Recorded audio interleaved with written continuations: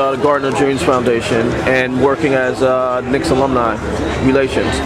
Well, obviously the Garden of Dreams does so much to help kids and as well as families, and for me to be a part of it means a great deal because it's giving back to the community and it's given so much to us. So we're excited about what the Garden of Dreams has accomplished over the years, and we're able to go out and really invite a lot of people's lives. You talked about the dunk and Jordan ribbing you at a Derek Jeter event. When you're in New York City, how many times on a daily basis, on average, are you asked about that play? Every day. It's an everyday question that people remember that particular play. And like I said, I didn't realize how special that play was until after you retire, and people still talk about it.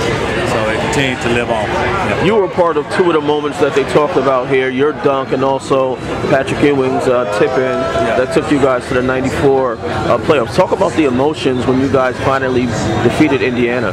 Well, it meant a great deal because we, obviously fought very hard over the years to get past Chicago, and as well as Michael Jordan, obviously.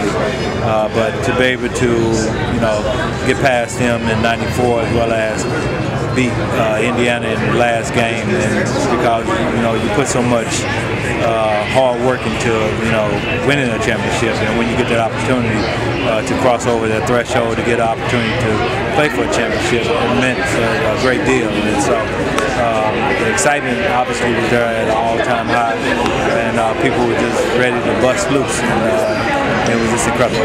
Final question: what do you think about the 2012 New York Knicks? I like the team. Obviously, we're a veteran team, an older team, and this year is going to obviously depend on how healthy we are at the end of the season, how healthy we can stay during the season.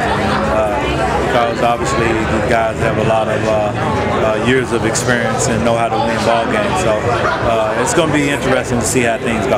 Okay, thanks a lot, John.